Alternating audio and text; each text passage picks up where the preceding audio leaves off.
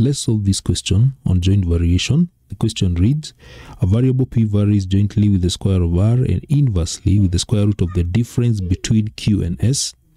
If r is increased by 13% and both q and s are decreased by 20%, supposed to find the percentage change in the value of p correct to 2 decimal places. So that is a question. Let's go to the solution. Now we're going to begin by writing this relationship. We have variable p varies jointly with the square of r. So this is how we write that. A variable p varies jointly as the square of r. That is how we write it. And inversely, for the inverse you have to put that division sign, and inversely it will come in the denominator. Inversely with the square root of the difference between q and s. The difference between q and s means q minus s. So that is how you write it. Then from there you remove this sign of proportionality. P is equals to, and when you do that you have to introduce a constant. I will let my constant to be given by k.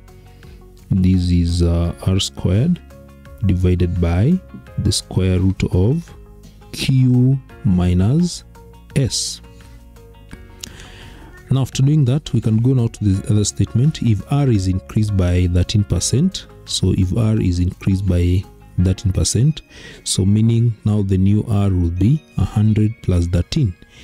Originally it was 100, increase it by 13%, you'll get 113. So it will be 113%, that is 100 over 13, 113 over 100 r, and then you have to square that.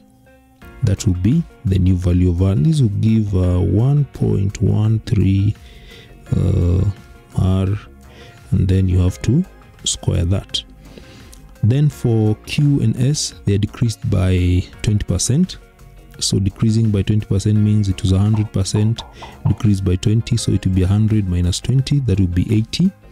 So it will be 80% over 100.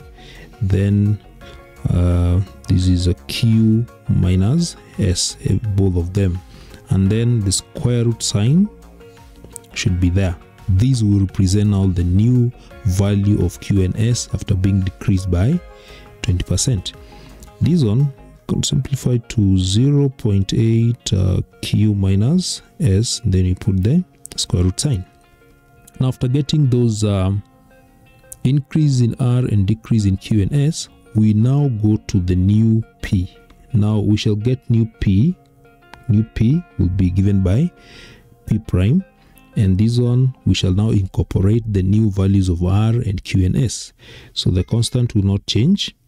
Then r squared will be 1.13 r, then you square that, then everything divided by 0.8, then q minus s, then you have to put everything under the square root sign. Therefore this will give 1.13 squared. 1.13 squared using a calculator, 1.13 squared will give 1.2769. Then when you square r, of course you get r squared. Okay, and then I can decide to put let me put the constant in between here.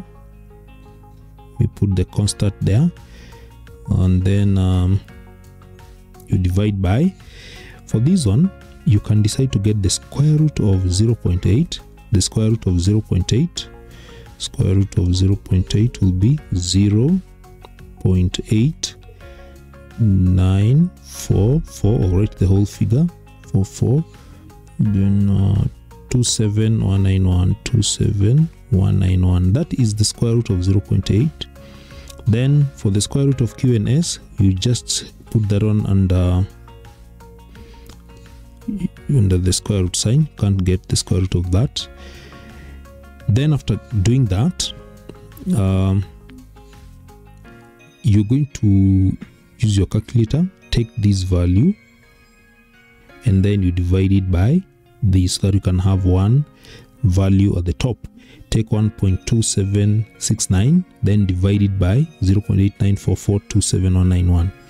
So let us do that. So when you divide that, 1.2769 divided by 0.89442719, this one will give 1.4276. Then you have k r squared, then everything divided by the square root of q minus s. So this will now be the new value of p. Remember, the original value of p is here, the original value of p is there. Now after getting that, we need to get the percentage change in the value of p. So how do you get percentage change? It is given by change over the original multiplied by 100. In this case, change will be given by the new value of p minus the original value of p divided by the original value of p, everything multiplied by 100. So the new value of p is here, the new value of p is here. So it is here 1.4276. So 1.4276 k r squared divided by q minus s, square root of that. Then the original value of p is here, it is here, you can see it here. So this is a k r squared divided by the square root of q minus s. That now is the change, then divided by the original is a k r squared divided by square root of q minus s. Then everything here you have to multiply it by 100. So you'll notice something here. To simplify the whole thing here, you can see there's something that is common. This part is common. Let me read like this. This part is common here. It's common in both. This part is common. So you can simply just deal with the coefficient 1.4276. Then just take the coefficient, then subtract the original will be 1.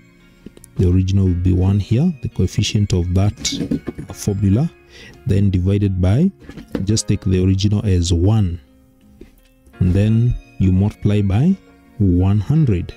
So instead of carrying k r squared divided by the square root of q and minus s, you can just ignore that and pick the coefficient. The coefficient of that formula is 1.4276.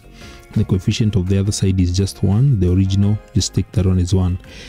And this one will give 0.4276 multiplied by 100. And this one will give, when you work it out, you get 42.76%. That is the change, and that is an increase.